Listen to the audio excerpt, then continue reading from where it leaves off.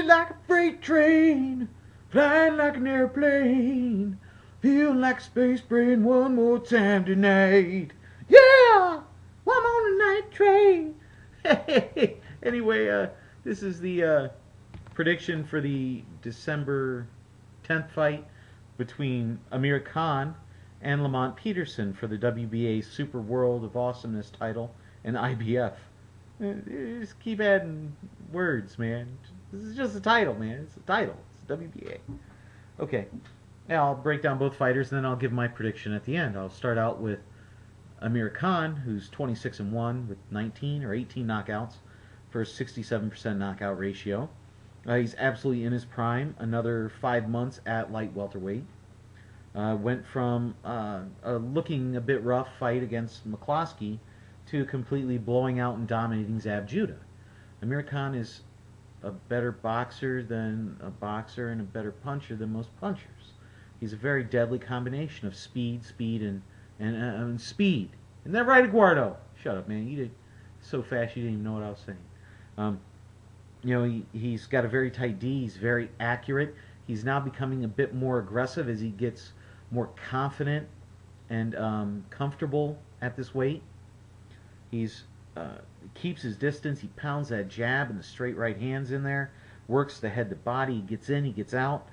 He can throw any punch there is. And did I say he pounds the body? Ask Miranda about that one. When you're looking at that, his chin is no longer an issue. I believe he has an excellent boxer, and he has the heart to do it. That war with Miranda, and that's what it was, is a war of attrition, and he won. He came out on top. He stood in there. He got hit hard, and he was still standing at the end of it. Going over to Lamont Peterson, who's 9-1-1, who's 2-1-1 in his last 4 fights.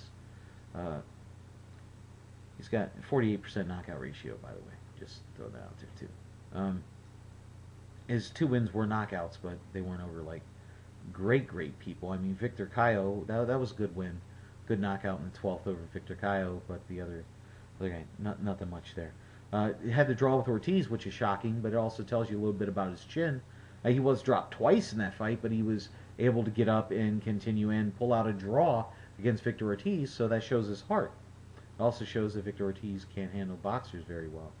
But, you know, he is a good boxer, but not that good of a boxer, because he turned around and before that he did get spanked by Bradley. You know, so, you know, in fact he was dropped against Bradley, so, you know, chin comes in even more question. Good boxer with good speed. He's got okay power.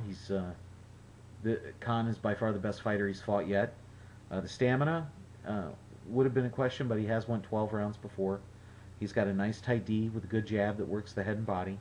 He throws with aggression, not with power, but with aggression.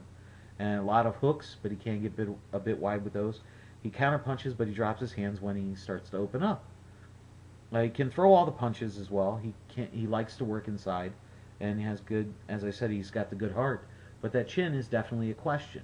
I mean, while I say he made it through, you know, he did get dropped. And Ortiz's knockdowns are different than Khan's knockdowns. Ortiz's is more of a blunt force trauma. Khan's are like a lightning flash bolt of lightning, and you handle those differently. You know, when they happen, they still hurt like hell, but they're just different with the brain, the movement in the brain, with the speed of the punches. Looking at this, I see this as a very solid unanimous decision win for Khan, if not even Khan pulling out the knockout late.